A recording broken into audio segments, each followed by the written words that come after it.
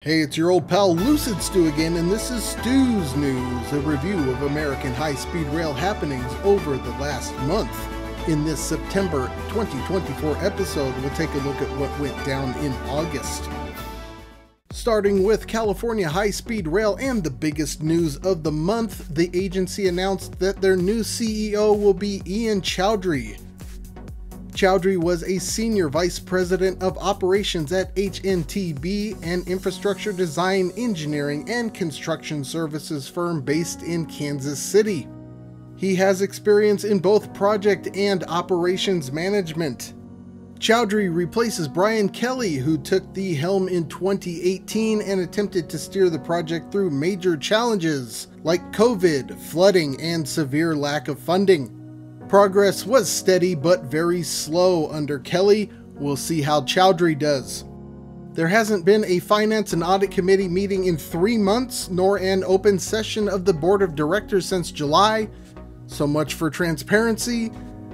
All they left me is Central Valley data from May and June, but let's take a look at it.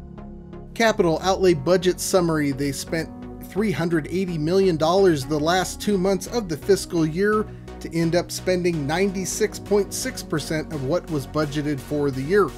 We'll get to why that isn't as great as it seems in a minute. Design build expenditures at $234 million for the 2 months. That's up, but there is no trend here throughout the year. Risk contingency drawdown okay in May, but crap in June. If you go by the 6-month average, they go over budget in a year. 9-month average, same in 11 months. 2-month average, 7 months. Take your pick. Either way, it looks like they go over budget on the initial 119 miles again before the end of 2025. Average daily workers still over 1,500. Has that translated to results? 3 structures completed, 1 mile of guideway in 2 months. Based on their press releases, this schedule should be about right through the present. Caltrain's new electric Stadler KISS train sets started service on the newly electrified line between San Jose and San Francisco. Those train sets will be phased in gradually, with diesel electrics phased out on that line by the end of September 2024. This was able to happen thanks in part to $700 million given to Caltrain by the California High Speed Rail Authority. That occurred because California High Speed Rail will eventually use this same corridor with some alterations if California High Speed Rail ever reaches San Jose.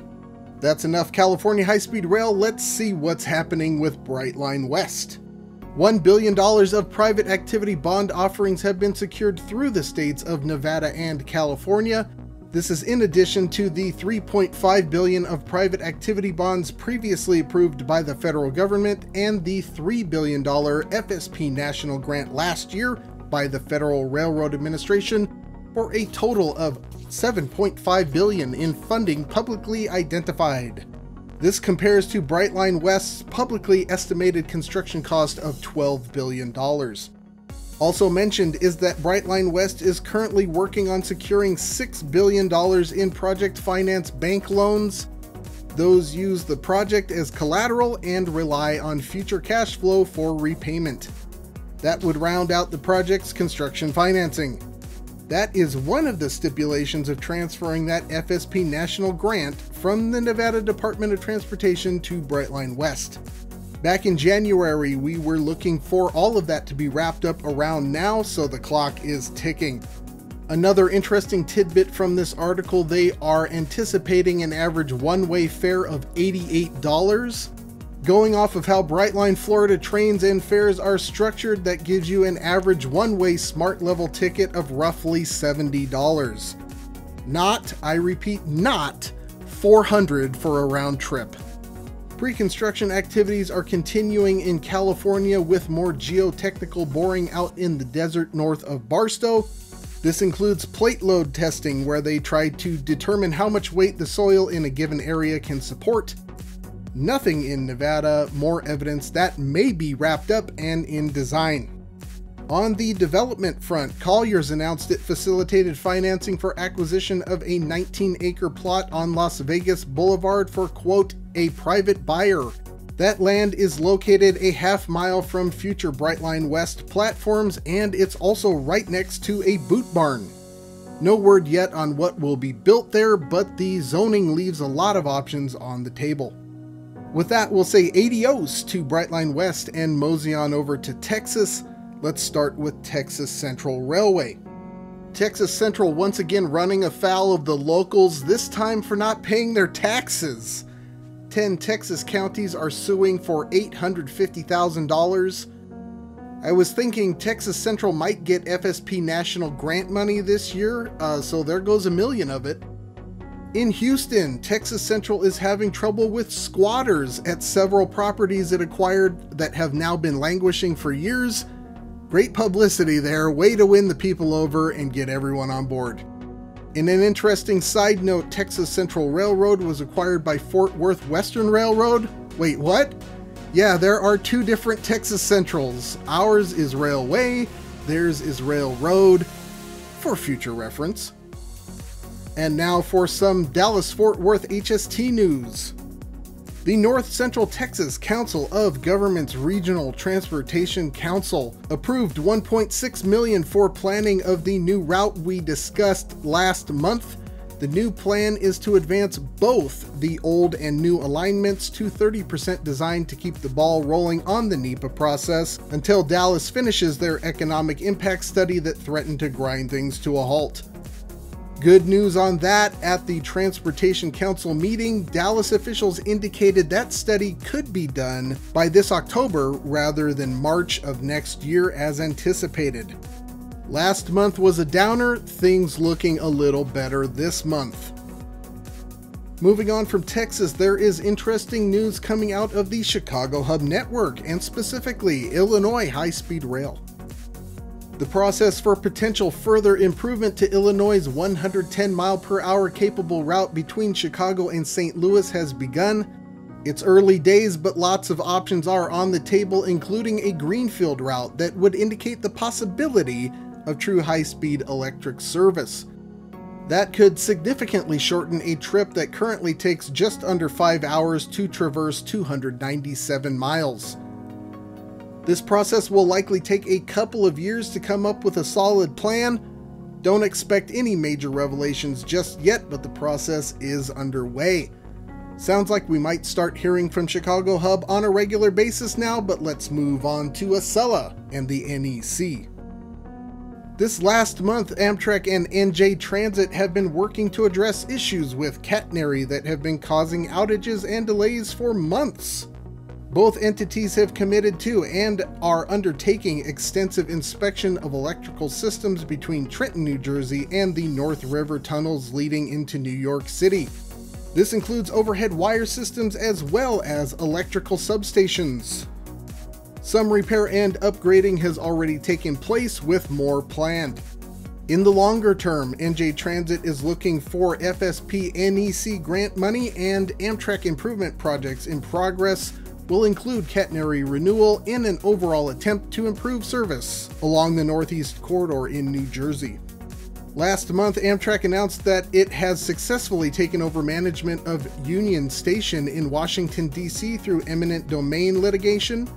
This is one step in Amtrak's nearly $9 billion plan to upgrade and update that station. It might surprise you to learn that Amtrak doesn't own that station. They only own the platforms. The station ownership is complicated, but it's basically owned by the Department of Transportation. This sort of arrangement isn't unusual. Amtrak actually owns only a small percentage of the platforms and stations it stops at.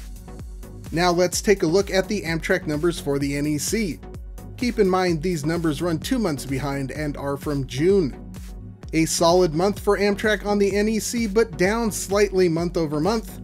Year over year also less impressive than we've seen most of this fiscal year. NEC Regional once again the star, up 5% on revenue and 2.7% for operating earnings year over year. Acela was flat. Is this a sign Amtrak NEC growth is starting to cool? We'll need to give it a few months since Amtrak didn't have the hottest August last year. With that, we'll part the NEC and check in on the congressional front. California Republican Mike Garcia introduced H.R. 9308 to the House and it was referred to committee. This bill is titled, quote, "To prohibit the use of federal funds in certain high-speed rail projects until such date as the Secretary of Transportation certifies to the appropriate committees of Congress the completion of at least 1 mile of rail or electromagnetic guideway of such projects and for other purposes." Congress is running smoothly as ever, so the actual text of the bill is still not available almost 3 weeks after introduction, but this bill is basically aimed at California high-speed rail. It's stupid and pointless grandstanding, as California high-speed rail has enough money on hand to lay a mile of track and is actually scheduled to start doing so. The bill also has little chance of becoming law anyway. Always good to know Congress is hard at work on frivolous crap. Good day, Congress. Now it's time for Stu's Boo-Boos, where I go over everything I missed last month. Another milestone for your old pal, no boo-boos last month. That brings your boo-boo finding gold star total to 13. Silver star error-free months for me at 4. At this pace, I'll catch up about the same time California high-speed rail trains are running. As always, if you find a boo-boo in this presentation or something I missed, let me know in the comments. If it's a good one, you win a prize. Special thanks to the Lucid Group Discord channel for their assistance. If you'd like to join our motley crew, check out the invite in the description. A reminder that super thanks are enabled for those that would like to contribute to the channel mission. That way, proceeds go to covering expenses for full-length Rancho to Las Vegas Brightline West construction updates, including aerial drone footage. The first one is currently paid for. As soon as construction starts, I'll head out there and put together a special project update with all the trimmings. Plenty more videos to come. Up next is the Federal South Central High-Speed Rail Corridor. Due to the number of renders, I've decided to break that up into 2 parts. Look for San Antonio, Texas to Tulsa, Oklahoma via Fort Worth around September 2nd. But that's all for now. Until next time, I'll see you on that big beautiful freeway.